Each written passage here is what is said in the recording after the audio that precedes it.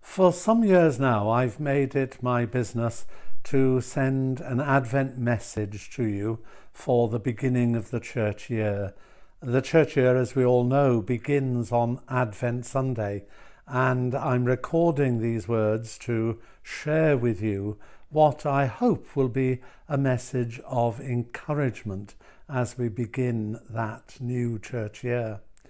It so happens as well that next year, 2023, is the 1450th anniversary of the date that is traditionally given for the consecration of Asaph as the second bishop of the diocese, following St. Kentigern, St. Mungo, who is said to have founded the diocese while exiled from the Diocese of Glasgow, which was his own home. So it's an important occasion, 1450 years of the life of the Taili Asaph.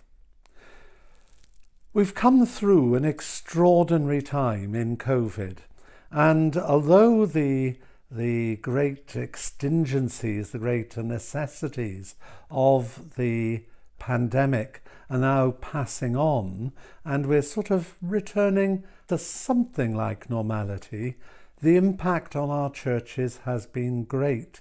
You've been doing tremendous things to keep church life going during the period of the pandemic, and have had to work very hard to keep our churches functioning.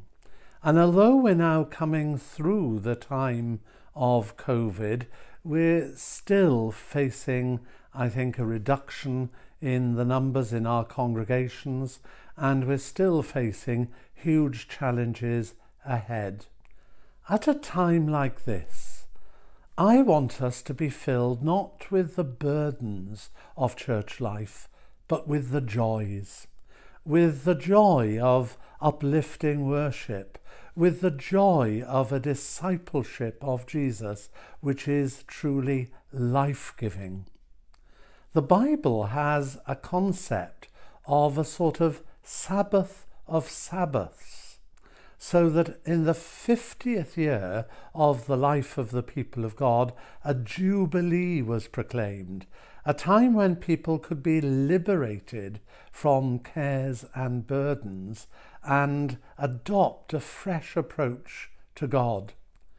And so we're going to declare Asaph 1450 as a year of jubilee. And by that, we want to encourage you to concentrate not on the burdens of church life, not on the difficulties, but on the joys of what it means to be a disciple of Jesus. Each disciple, we're told in the scriptures, is gifted by the Spirit with a charism, a gift that will excite them and which will fulfill them in their ministry and contribution to the life of the church. If you know your charism, indulge in it in the year of Jubilee. If you're discovering your charism, give some time to find out what you believe God calls you to enjoy. Let's make Asaph 1450 a time when we can be uplifted in our discipleship, when we can say, yes, it's a great thing to be a Christian. It's a great thing to be following Jesus.